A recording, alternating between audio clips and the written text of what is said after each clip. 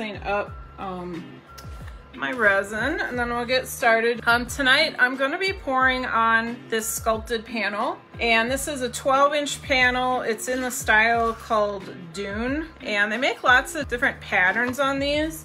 I really like this one. It's got a lot of, I don't know what you call those, grooves, striations in them, and they're not super deep, so you don't use a ton of resin. So this is a nice one to use. And then I'm going to be using the Moss Art Pro resin tonight. I have mixed up 10 ounces. For my colors tonight, I'm going to be using Mix All Black, and then I've got 2 alcohol inks from Reusable. I'm using the Teal and Midnight. And then I have 2 mica powders over here. I have Maleficent, and then I have this one called Backstage. It looks like a gold, rose gold. Oh, the mold. So that is a 12-inch round from Maker's Reusable Molds. And I've used it several times now. I've done a couple of these sculpted panels, and these molds come in so handy. If you do these panels a lot, I highly suggest you invest in these molds. And Bear Woods has these in kits now, so you can buy the mold and the panel together.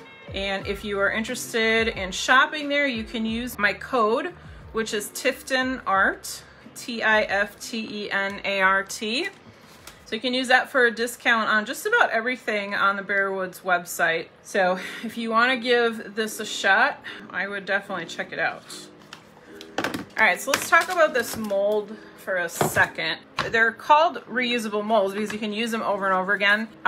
Resin does not stick to these. So you put it together with silicone. It's sealed around where the side and the bottom meet, and then I seal up the side here. And then to get it out, you just pop it on the back a few times with a rubber mallet, take it apart, take the frame off, take the side off, and then the panel will be stuck to the bottom. And you just use, you could use like the back of a screwdriver, or I've used a claw and a hammer. You just kind of get it back there and it pops right off. It's pretty easy. So like I said, this is a 12-inch sculpted panel in Dune, and I'm just going to drop it right in, and you can probably see there's a tiny gap. It's about a 1/16 of an inch all the way around, and I'm fine with that because you're still going to have to sand this once you take it out. You have to, you know, clean up around the edges. You probably have to sand the back a little bit, so I don't mind that there's this little gap, and it is the tiniest tiniest little gap. So all right, so let's mix up the colors. Let me grab some cups here. All right, so I want to leave some clear, and then the other 4 cups here for colors. So I got one for the teal, black, the blue, gold, and then the mica powder. So these, I'm going to do about 1 ounce in each of these cups for the alcohol inks and the mica. And on this gold mica, I'm just going to drizzle a little bit of it. I'm going to use some more tomorrow with the sand, but I do want a little bit in the top part. The cool thing about these sculpted panels is they're each slightly different from each other, so you never get 2 that are exactly the same. I'm going to do 20. I'm going to start with 20 drops and see. I want fairly opaque.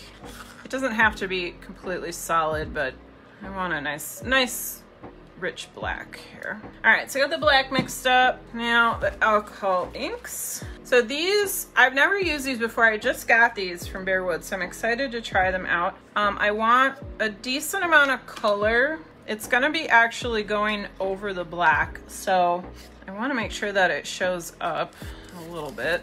All right, so I'm gonna put 1 scoop of Maleficent in here.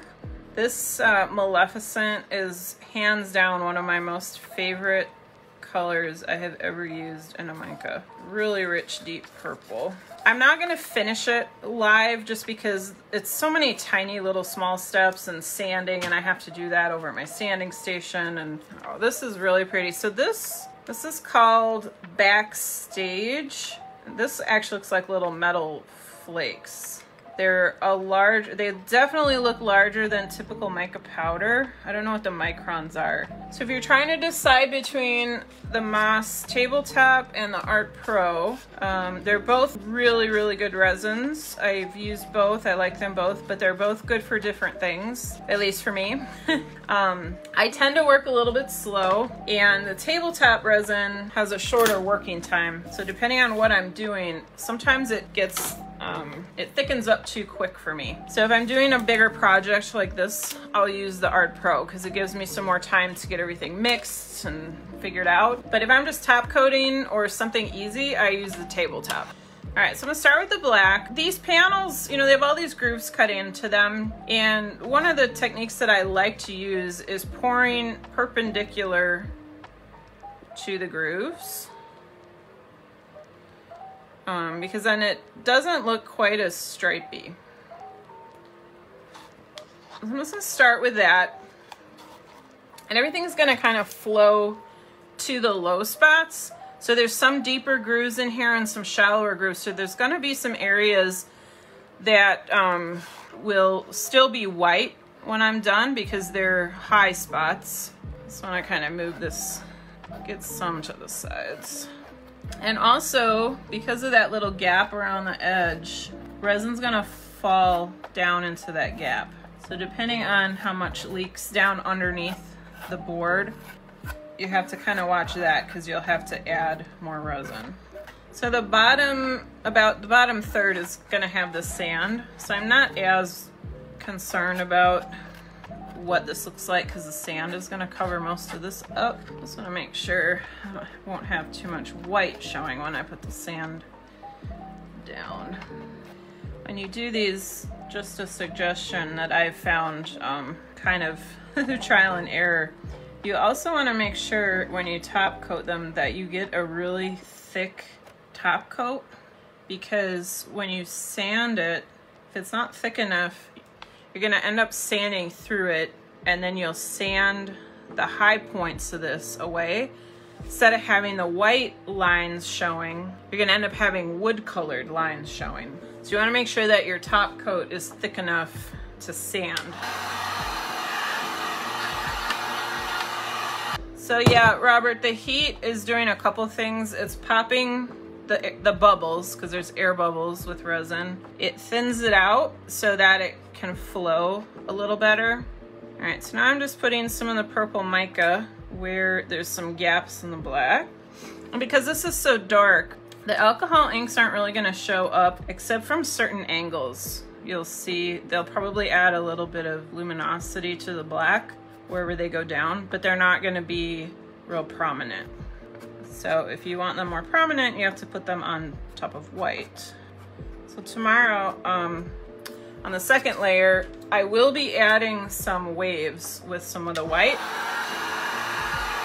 So I'm just using the heat to kind of just blow this around. As it warms up, it's getting easier to move.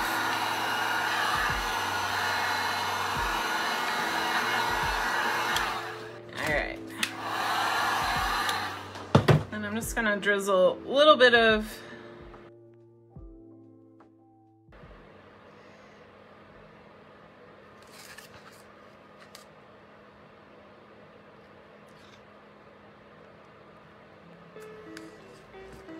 just gonna take a little bit of black. I just want to touch up around the edges because I don't want white around the edges.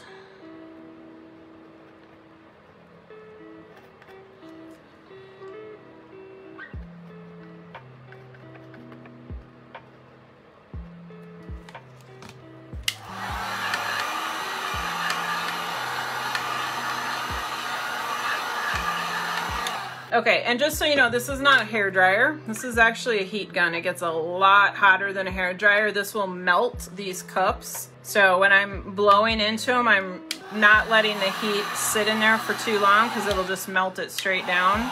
Some people like to use, this is a little butane torch. You can torch, but since I have alcohol ink in here, I try not to use a flame when I'm using alcohol ink. I have had some unfortunate mishaps with that where I've lit things unintentionally on fire because alcohol and flames kind of don't mix. But But yeah, that you definitely need heat when you're working with resin. And I would really highly recommend getting a good heat gun.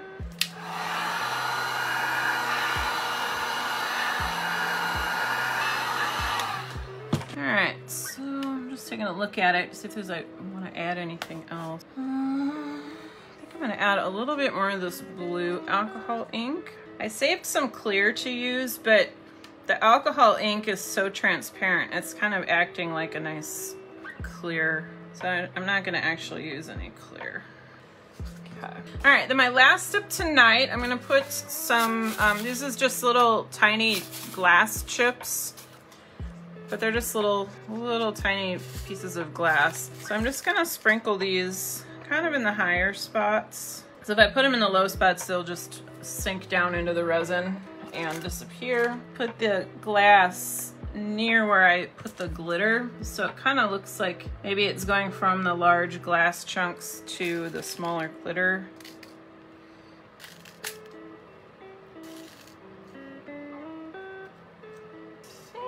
think I might add a little bit more glitter. If you work with resin, you need to have glitter. It's just a staple.